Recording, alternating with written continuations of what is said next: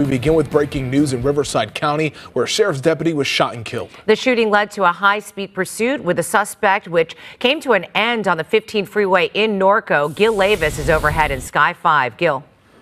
Sharon Pedro, you're looking at that termination point, I should say, of that pursuit that ended a short time ago. Let me zoom in and show you that.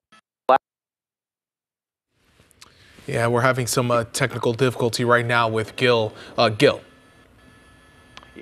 Yeah, sorry about that, Pedro and Sherry. You're looking at the termination point. That black pickup truck was the pursuit vehicle that was involved in that deputy-involved shooting out of Riverside County. Now, the pursuit terminated here on the southbound 15 at the 5th Street overpass here. You can see the multiple agencies were involved in this pursuit, along with that sheriff's SWAT team.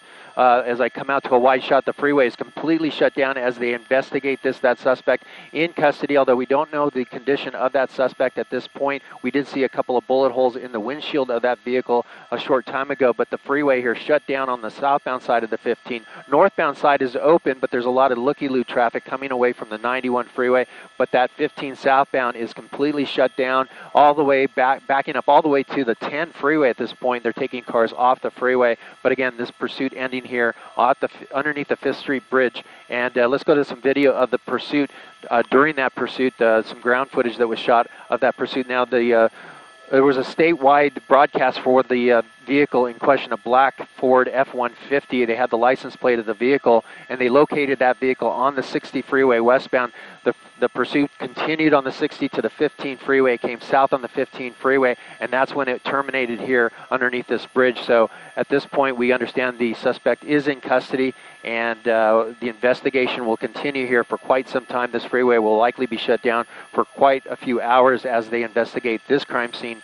And at this point, you're going to want to avoid the 15 freeway as much as possible. Try to divert around, take the 91 freeway or the 60 to get around this incident. That's the latest overhead up in Sky 5. I'll send it back to you in the studio. We'll continue to check in with you throughout the evening. Thank you, Gil. As Gil mentioned, this all began in a neighborhood in Jurupa Valley where we're hearing it was a traffic stop that turned deadly. Yeah, KTLA Shelby Nelson continues our team coverage live at the scene in Jurupa Valley. Shelby.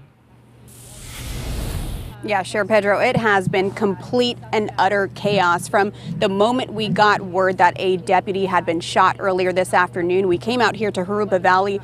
Right when we arrived, we saw just a single file line of patrol vehicles getting onto the 60 freeway westbound in pursuit of that suspect. It was all happening so fast. We saw them get onto the 60 westbound, come back on the east, and then to the west again and onto the 15. So complete chaos so far. But before we get to more of that information, I want to show you exactly where we are. This is the scene where it all started. You can see how many patrol vehicles are out here. Investigators will likely be out here through the night. And this is on Golden West Avenue in this Jurupa Valley neighborhood. Now let's take a look at some of the video we have from the scene earlier this afternoon. Again, a very heavy police presence. The LA Times is reporting that this started as a traffic stop in Jurupa Valley, with the shooting happening sometime before 2:45 this afternoon on Golden West Avenue near Condor Drive. Now, according to a local newspaper, the Sheriff Chad Bianco confirmed to them that the deputy has died from their wounds. It's too early to know who that deputy was, but you really feel for the family. It's a very somber environment out here right now.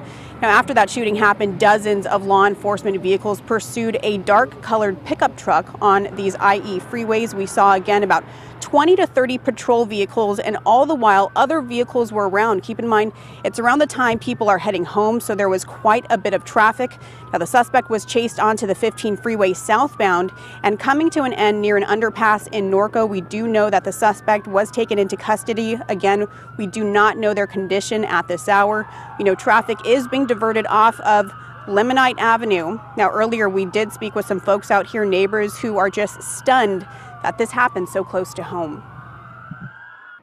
I heard the sirens about 10-15 minutes after I got home, around 1:30, 2 o'clock. And then one of my kids called me and said somebody got shot. And that's when I saw the commotion. I see more cops here, helicopters, TV people, and people just talking about what happened. I know that a sheriff's deputy was shot and possibly killed. Right. I mean, what goes through your mind? His family, and his cop family too. You know, not going home so close to the holidays, that's terrible.